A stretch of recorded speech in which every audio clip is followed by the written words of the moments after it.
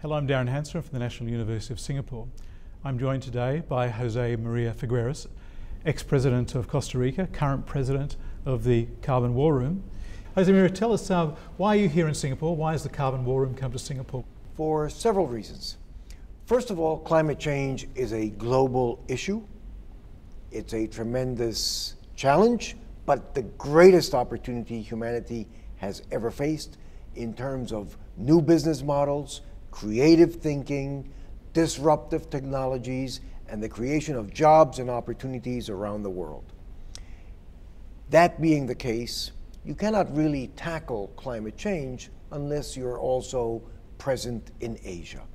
After all, this is one of the great growth stories of our times. It will continue to be so into the future. And if we are going to change the trajectory of development from what we have had during the past 200 years towards a low carbon economy going into the future, Asia is a place where we really should kickstart the process. Then we're also in Singapore because this is a unique place, a small country, agile, adaptive, quick-moving. That is a tremendous transformational story for the good and for the positive. And in the Carbon War Room, we would like to be like Singapore. We are small, agile, we would like to be transformative, and we would like to be a force for good in the world. Speaking of the Carbon War Room, I see on your CV, president of a country, now president of the Carbon War Room. What are some of the different challenges in leading both entities? Well, leading a country, of course, is a rather unique experience. But in every position of leadership that I have served in, there are certain commonalities which I think are worthwhile mentioning. First of all, leadership is all about personal example. If you don't walk the talk, you're not going to be in a leadership position for very long. Secondly, one also must recognize that leadership is often a lonely place, because after you have heard advice from those that can better illustrate the theme or the subject matter on which you are about to take decisions, when it comes to taking that decision, one is often confronted with the fact that what is right is not necessarily popular. And at the end of the day, I think one has to understand when one is in leadership positions that one has to feel, as we would say in Spanish, tranquilo con su propia conciencia, tranquil with your own conscience, that you have researched as much as you could, brought together as much information as was possible to do, and then have taken the best possible decision. What's the best piece of leadership advice that's been given to you? Probably given to me by my father, who during many years in Costa Rica was in public service. His advice was always treat people the way you would like to be treated yourself. And it's very important, especially in positions of leadership, that we respect individuals, their positions, their philosophy, their culture, and their attitude with respect to the things we are discussing.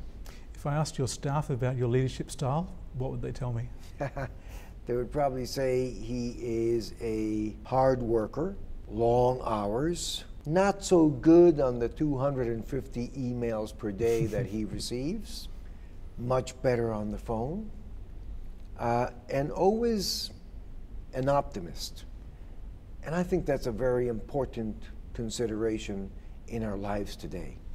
No matter how big the challenge or how unsurmountable the responsibility we have to take on looks like, it's always important to be an optimist, to be a good team player, which is another characteristic that is very important in leadership.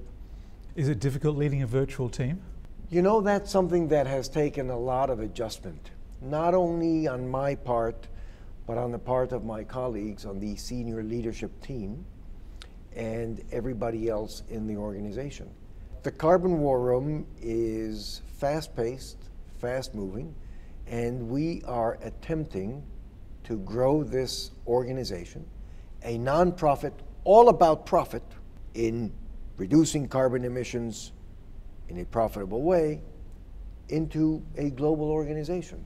Towards the future, I guess it's going to be much more an element of management and of leadership in organizations than it has been in the past.